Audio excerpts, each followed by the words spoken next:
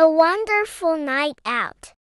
Last night, my family had a night out together. We went to a restaurant for dinner. I chose my favorite pasta, and Dad ordered a pizza. Mom had a salad. We talked and laughed while eating delicious food. After dinner, we went to the park. The playground was bright with colorful lights. I played on the swings and the slide. It was so much fun. Then, we went for ice cream. I picked chocolate flavor with sprinkles. It was yummy. Finally, we walked home under the stars. I felt happy and tired. It was a wonderful night out with my family.